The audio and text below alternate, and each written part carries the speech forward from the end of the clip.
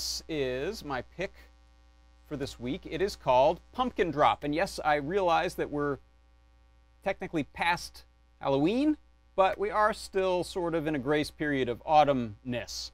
And so Pumpkin Drop by Shack Attack 8.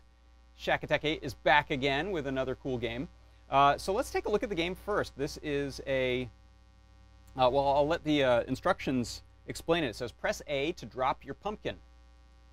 If it lands in a cart, you get points.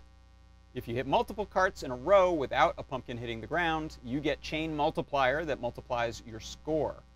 All right, and so here it is. We have this little sort of claw holding a pumpkin up at the top, and when you click A, it drops a pumpkin, and the pumpkin lands in one of the carts, or it hits the ground, depending on your aim. So you can see I had one hit the ground. No exploding pumpkin animation, though. It just disappears, possibly, thankfully. And so that's the game. It's a really cute game, really nicely executed. I haven't seen any games like this done before in MakeCode Arcade, and so I just wanted to point out a couple of neat things inside of the code. So first of all is the motion. And I'd never thought of doing it this way, but it's a really elegant solution for having the player sprite, which is this claw moving back and forth. The way that's taken care of is just with these blocks right here. So it's set sprite to bounce on wall. That's turned on. And so you can imagine that's a sort of that block has a whole bunch of code and functionality built into it, bit of a black box for some physics stuff that's happening. And then we have this set my sprite's velocity on X to 50.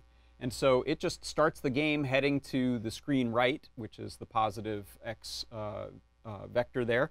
And then when it hits the wall, when it contacts it, the bounce on wall sprite allows it to go and essentially reverse that direction. And you can do angled things as well. You can bounce stuff all around. But this is a really neat, elegant use of just that one axis, since it's moving perfectly perpendicular to those walls.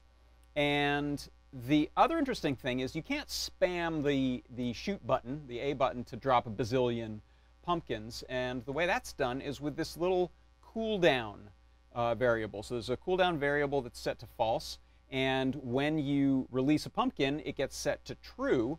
And whenever you hit the A button to try to drop a pumpkin, it checks, are we in cooldown mode and you got to wait a second, or has the pumpkin particle or projectile been destroyed or hit one of the carts, meaning that it's out of play.